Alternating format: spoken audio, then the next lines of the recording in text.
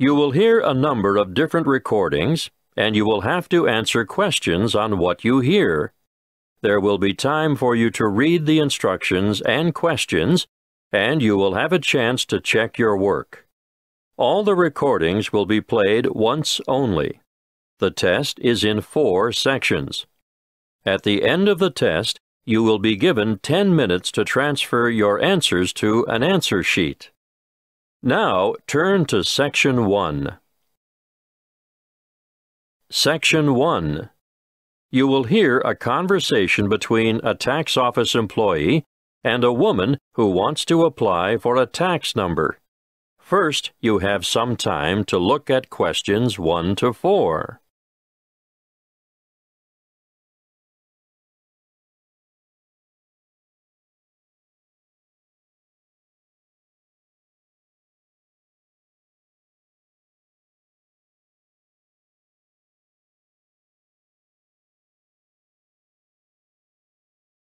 You will see that there is an example that has been done for you.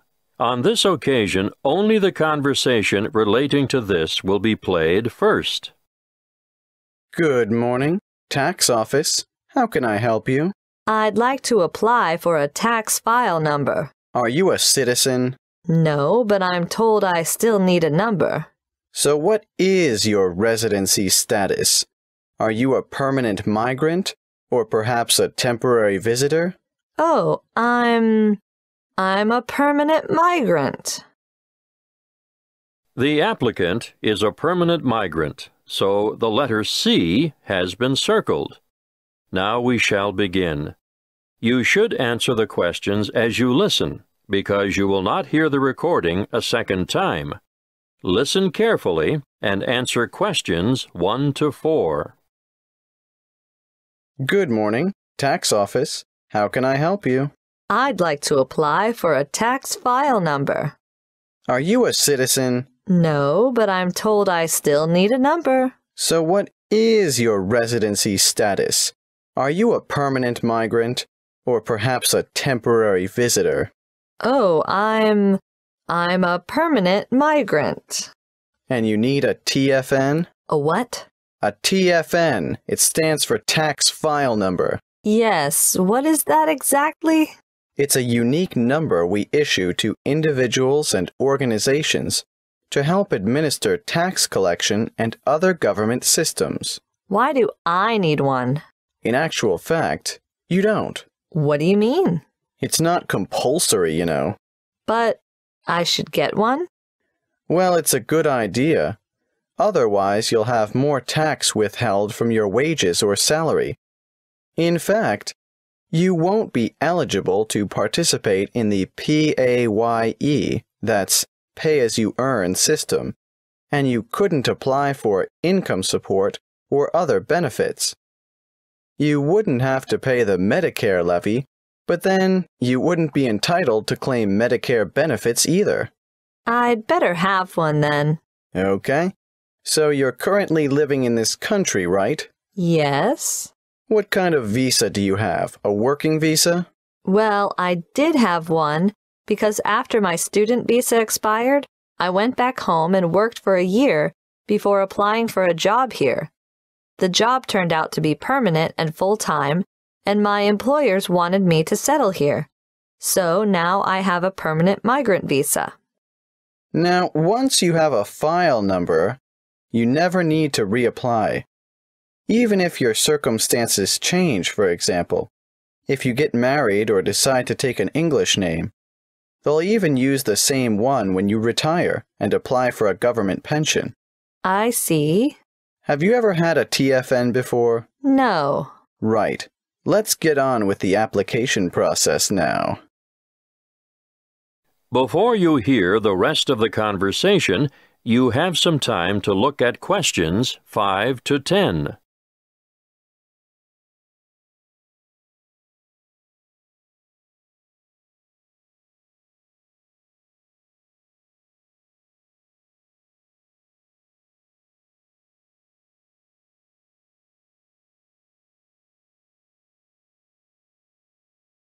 Now listen and answer questions 5 to 10. What is your passport or travel document number? Oh, just a moment. I have it here. JGW 1100536. Where do you come from? I came from Greece. Is that your country of origin? Yes, I came from Greece. Are you Greek? Do you have a Greek passport? No, I was born in Spain. I have a Spanish passport, but I've been living in Greece. And where do you live now? Where will the department send your TFN? That's 1339 Harbor Drive, Hollywell. Postcode? 1517. Thank you. Now, what's the best way to get in touch with you? By phone, you can ring my landline number, 0955775076. I'm sorry, I haven't got a cell phone at the moment. I see. Can you give me the details of someone else we could contact if we can't get you during office hours? That would be my landlady. What's her name? Martha Pierce. Is that Pierce, P-I-E-R-C-E? No, it's P-E-A-R-C-E. And her number is? The same as the one I gave you. Yes, I've got that. Now, for some more personal details, what title do you use? Excuse me? Are you Mrs., Miss, or Ms.? I'm not married. Put me down as Miss. All right. What's your surname? Farina. What's your first name? Maria. Do you have a second or middle name? Well, two, actually. What are they? Rosa Anna. I'm guessing Farina is your maiden name, since you haven't been married. But are you known by any other names? Farina is my only surname, but people call me Mary. As a first name? Yes. When were you born, Mary? Can you give it to me in the following order? Day, month, and year? The 15th of November, 1983. You're obviously female. So that brings me to the last question, which I don't really need to ask. What's that? Your husband's name. I don't have one. I know. So I'll just write down N.A. for not applicable. Thank you. That is the end of Section 1. You now have half a minute to check your answers.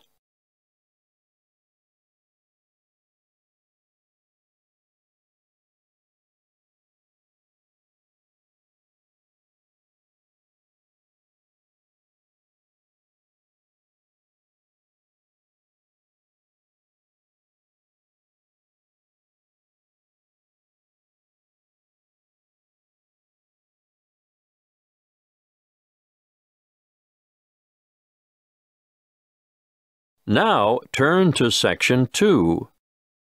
Section 2. You will hear a talk about keeping children safe on the Internet.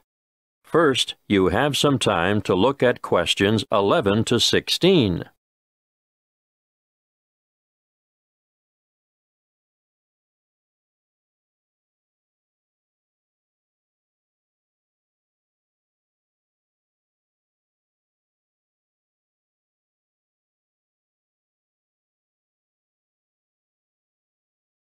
Listen carefully and answer questions 11 to 16. Thank you for coming. It's good to see so many of you interested in keeping your children safe on the Internet. What's in store? Well, firstly, I'm going to talk in general about some common sense ideas and rules for young ones using the computer. Then, I'll give you some information on free educational websites. Finally, we'll finish with question time. I'm sure most of you think that the Internet can be a frightening place in which to let your children roam loose. But let me remind you that it can also be a fountain of knowledge and education. The trick is to avoid the former and utilize the latter.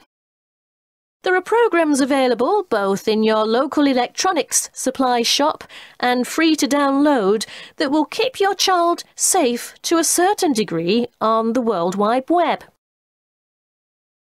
A popular one is Online Family Norris, which bars things like military and social websites. I wouldn't advise you to rely solely on a program to protect your family, though. As good as it is, you cannot abdicate your responsibility as a parent. I'm sure you all know that, or you wouldn't be here. When all is said and done, the best way to keep children safe is to educate them and keep an eye on them. For this reason, you should make sure the computer which your child uses is kept in a communal space, where you can look over their shoulder from time to time. It is paramount that you teach them never to divulge their proper or full name, and to never provide personal information, such as where they live or what their phone number is. Tell them that online friends must remain just that, online, unless they are supervised.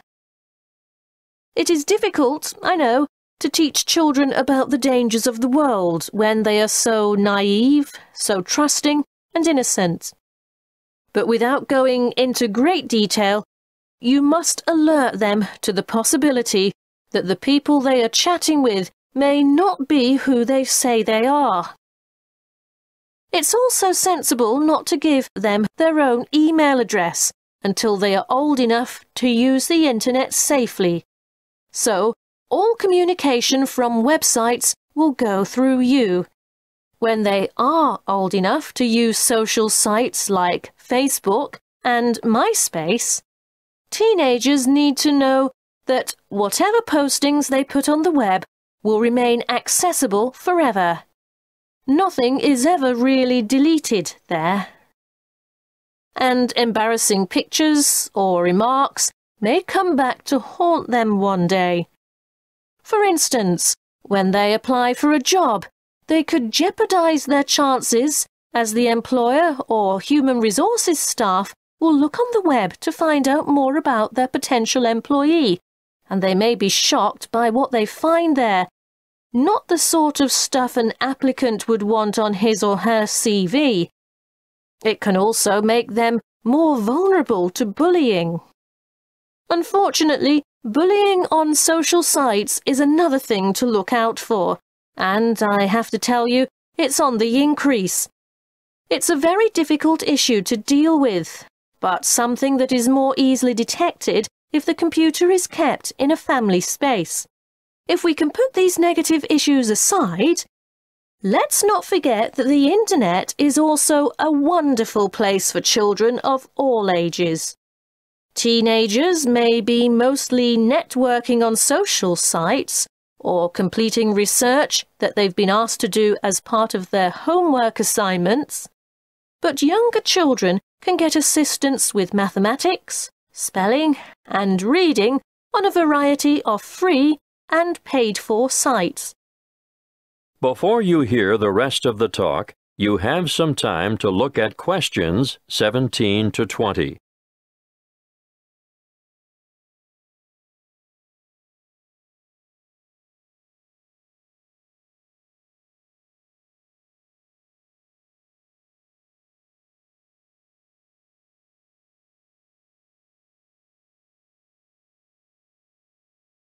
Now listen and answer questions 17 to 20.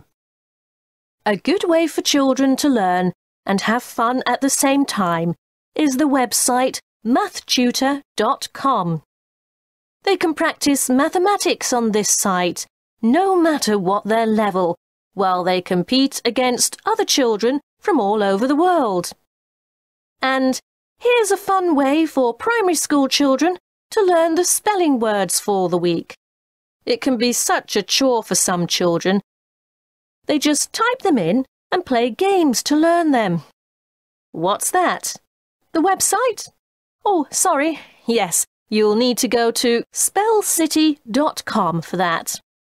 The one I'm going to tell you about now is one of the most practical sites that's popular with people of all ages. Children, or parents for that matter, can learn to touch type as they sing along with songs. And there's a variety of funny characters to help you enjoy yourself as you learn. In this day and age, typing is essential. Everyone should be able to type fast and accurately. So, go to beeb.co/typing and try it out. Don't just leave it up to the kids. Here's a site that parents can use to download worksheets to extend their children by giving them further practice. It's called coolresources.com, and I can really recommend it, particularly for middle school students. Now, are there any questions? That is the end of Section 2. You now have half a minute to check your answers.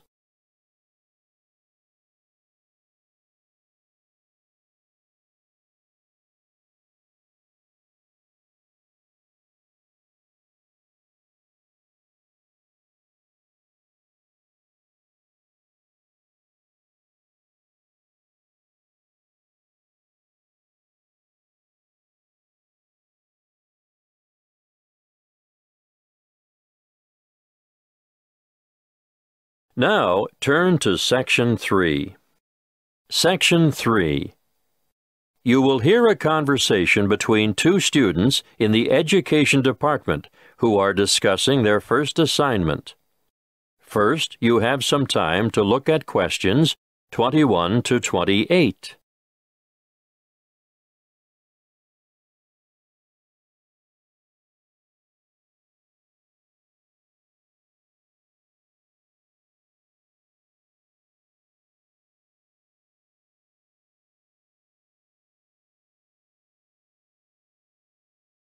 Listen carefully and answer questions 21 to 28. Hey, Ted, what are we going to do about this assignment? Well, Cleo, I think it's pretty straightforward. Oh? Yeah. The topic is why study abroad? I suggest we do a survey of international students, collate the responses, make a graph, and exhibit our findings in the form of a poster. Wow, you have given this some thought, haven't you? Of course. This is only the first assignment. There will be a lot more to come, so let's get this one out of the way quickly. Well, how do we do the survey? I think we need to find a good selection of foreign students. So, how about we go over to the English language school at lunchtime and talk to some of the students there? That's not a bad idea, but we shouldn't limit ourselves to that department. Why not? Well, think about it. They'll all give the same reason, to learn English. Of course, you're right. Well, one of us could cover the language school, and the other could go around the business school. Yes, I know there are a lot of internationals there, too. But I think a random sample from foreign students on campus might give us a better range of answers. What are we going to ask them? Why are you studying abroad? An open question like that could mean we get hundreds of different responses. It would be better if we made up, say, 10 reasons and asked each respondent to place them in order of importance. You're right. That would certainly make collation easier. Any ideas about what these 10 reasons might be? Sure. I've got enough foreign friends to know quite a lot about what motivates them. Okay. Number 1 is... I think that's obvious. How about study abroad is the best way to learn a language? And number 2 is obvious as well. I know. Study abroad gives you the chance to travel. What's third? It's either culture or friendship. Okay, let's go for culture. Study abroad gives you first-hand experience of a different culture. Not just that, but it gives you new experiences as well. Not all of them are good, but it's meeting those challenges and adapting to new situations and solving problems and so on. Let's make that a separate reason. How about study abroad, will compel you to develop new skills? Sounds good. Then study abroad promotes international friendship. What are we up to now? Wait, that was number 5. Do you think learning about yourself is the same as developing new skills? No, I think it's quite different, probably more closely related to culture. You really mean embracing new concepts and perceptions, don't you? Yes, and reconsidering one's own beliefs and values, or at least seeing them through new eyes. We could make the next one and call it something like, Study abroad provides the opportunity to learn about yourself. We ought to throw in a few about study and work, because I'm sure that rates highly with many foreign students. Of course. Study abroad gives you the opportunity to expand your academic, Academic what? Let's simplify it. Make it the opportunity to study different subjects. Yes, good. It can also enhance the value of your degree. How's that? Well, I think you can take courses you would never have had the opportunity to take on your home campus, and employers will know also that your language skills have been given quite a boost. Isn't that the same as number 7? No, I think it's a separate issue. All right, keep it. Now, I think this next one is more important. Shall I change the order? No need. The students are going to rank them according to their views. So what is it? Study abroad enhances employment opportunities. Ugh, why didn't I think of that? Anyway, there's one even more obvious than that. Let me guess. Study abroad broadens your mind? Exactly. Okay. Now we have 10. Let's print off 100 questionnaires and go and do the survey. Before you hear the rest of the conversation, you have some time to look at questions 29 to 30.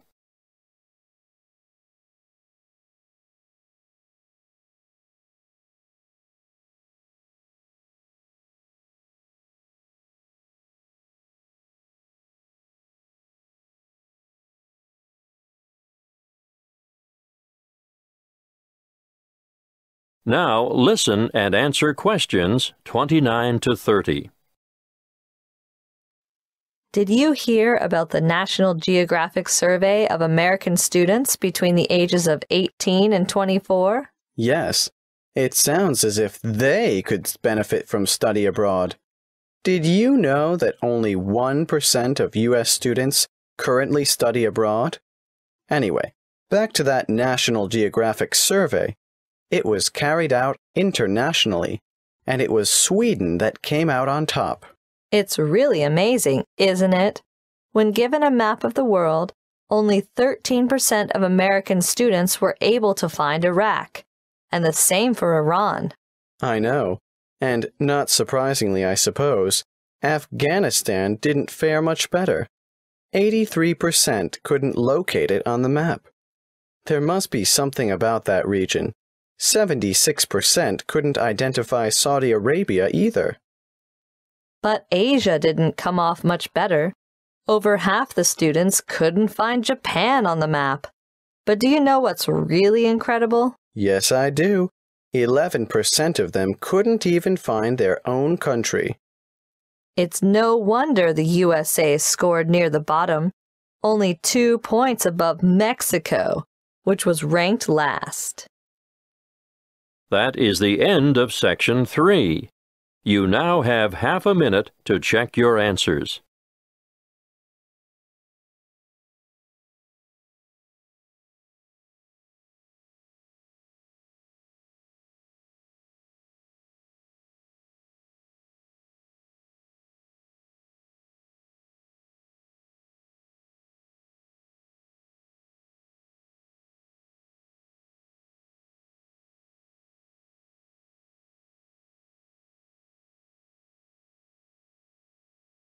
Now turn to Section 4.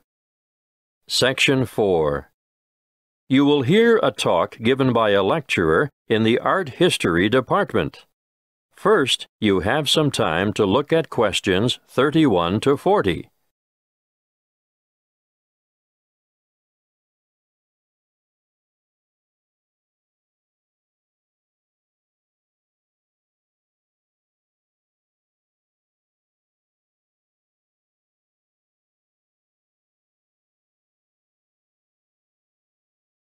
Listen carefully and answer questions 31 to 40. In this lecture today, I'm going to introduce you to an American painter, Charles Willson Peale.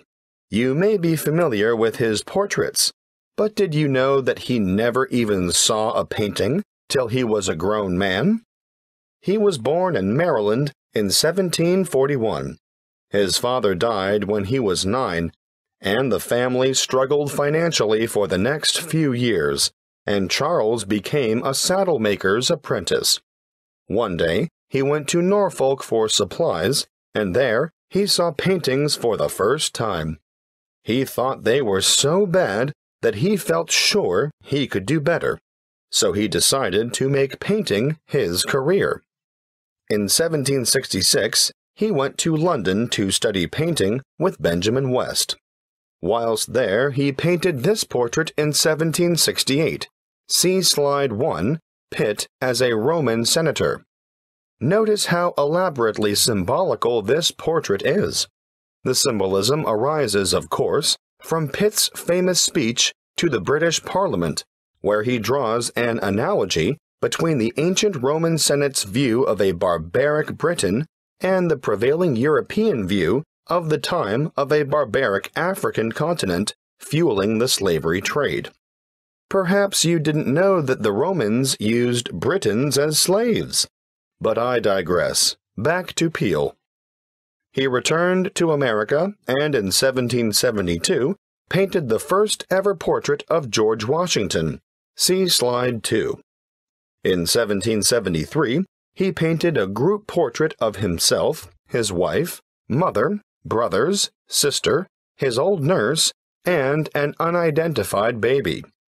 Just look at the slide. This painting is simply called The Peale Family. And you can almost feel the exuberance of the family and their warmth towards one another. He enjoyed great success as a portraitist prior to the Revolution, and served with distinction in the Revolution. During this time, he became friends with George Washington, Benjamin Franklin, and Thomas Jefferson. After the war, he continued to paint, and when his wife died in the 1790s, as a result of her 11th pregnancy, he remarried. He had 17 children in all, naming the sons after famous painters or scientists. Although perhaps best known for his portraits of famous people, Peale liked novelty. Look at this slide of his 2 sons, Raphael and Titian, life-size, climbing a narrow stairway. This painting, The Staircase Group, 1795, was exhibited in a doorway as a trompe-l'oeil. And it is said that it did, in fact, fool the eye of George Washington.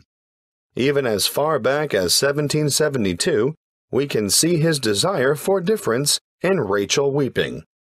It's a rather macabre portrait of his first wife crying over the death of one of their children, their daughter Margaret. I'd like to show you one more slide to demonstrate his innovative approach. This is a portrait of his brother, James, sitting at his desk at night, with only his face illuminated by a lamp. This was painted much later than the others, in 1822. You know, Peale believed anyone could learn to paint, and he taught painting to his brothers, sisters, sons, daughters, nephews, nieces, and other relatives. 4 of his sons, Titian, Rubens, Rembrandt, and Raphael, became painters, as did his brother James. Before I finish, I'd like to tell you a bit more about Peale. He was active in politics for several years, and throughout his life, he maintained a lively interest in many branches of science. He was also an inventor who gained patents for a fireplace, porcelain false teeth, and a new kind of wooden bridge. He collaborated with Thomas Jefferson on what was known as the polygraph, a kind of portable writing desk. But it wasn't any ordinary desk. This one could make several copies of a manuscript at once. He also wrote papers on a wide variety of subjects, from hygiene to engineering. Oh, and he also tried his hand at inventing a fairly primitive but innovative motion picture technique, new types of eyeglasses, and a velocipede, which is a precursor to the bicycle. Now, some of the original velocipedes had pedals and some didn't.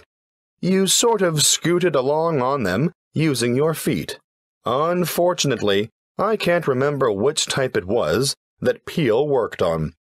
He's also remembered for his work as a naturalist.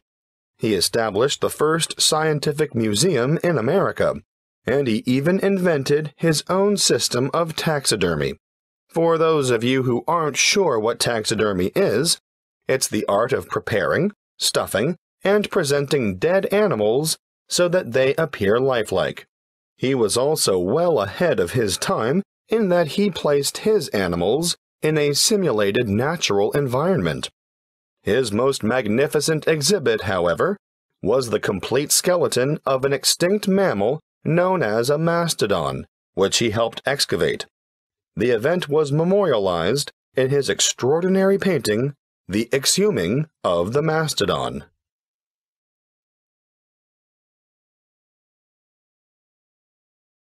That is the end of Section 4. You now have half a minute to check your answers. That is the end of the listening test. You now have 10 minutes to transfer your answers to the listening answer sheet.